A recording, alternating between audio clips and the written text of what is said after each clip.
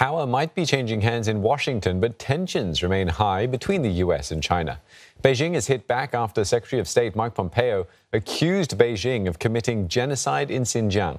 China has dismissed the claim as an outrageous lie. 那么 Pompeo 的所谓的认定，在我们看来就是废纸一张。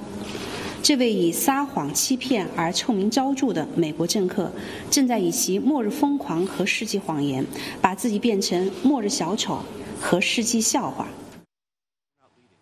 Mr. Pompeo's likely successor, Antony Blinken, has also endorsed the genocide assessment. Mr. Blinken says there's no doubt China poses the biggest challenge to the United States.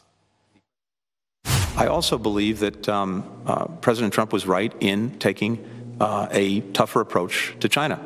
I disagree very much with the way that he went about it in a number of areas, but the basic principle was the right one, and I think that's actually helpful to our. And for more on China's reactions, Olivia Xiong joins us from Beijing. Olivia, strong parting words from Mike Pompeo, also echoed by the man picked to succeed him under Joe Biden. Is China keeping up the strong rhetoric? Absolutely. Well, as expected, we see China expressing its firm opposition with regard to this U.S. accusation of genocide in Xinjiang. And in a statement, the Chinese embassy in the U.S. said that Mr. Pompeo had ignored the facts and made groundless attacks on the Chinese government's policy in Xinjiang. And once again, it says that the U.S. is interfering in China's internal affairs. Now, the United Nations estimates that there are about 1 million Muslim Uyghurs that are being held in internment camps in Xinjiang, that there are also accusations of forced labor and sterilization. But this is something that China has long denied. It says that what it has are vocational training centers that are meant to teach people skills, and it has framed its policies in Xinjiang as an attempt to stamp out extremism. Now, China has tried to shake off allegations of alleged human rights abuses in Xinjiang for some time now, but has continued to face pressure from the U.S., the U.K., and other Western countries. And it looks like even with a transition in power in the U.S. with the incoming Biden administration, that the U.S. will not be going soft on China, even as the foreign ministry in China has called for the U.S. to meet it halfway. Have a listen.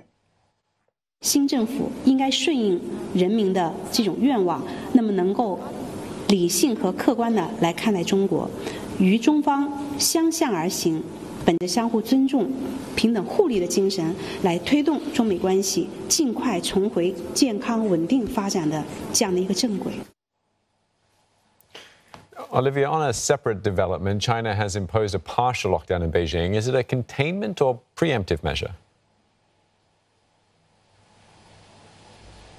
Well, what we are seeing right now is that China is battling its worst outbreak of COVID-19 in about a year. Of course, the numbers are not as high as compared to the peak that we had seen last year, but the number of confirmed daily cases today stands at 103. And so that is of concern. 7 of these cases in particular were in Beijing, 6 of which are in the Daxing district. And that is a district in the south of Beijing where China's or rather where Beijing's second international airport is located. Now, we are also hearing that, 2 of these cases have been linked to the strain that has been recently found in the UK. And Beijing is telling its 1.6 million residents in Daxing that they should not be leaving Beijing. 5 neighborhoods there have been placed under lockdown. All who entered the capital after December 10th are also being investigated. And this,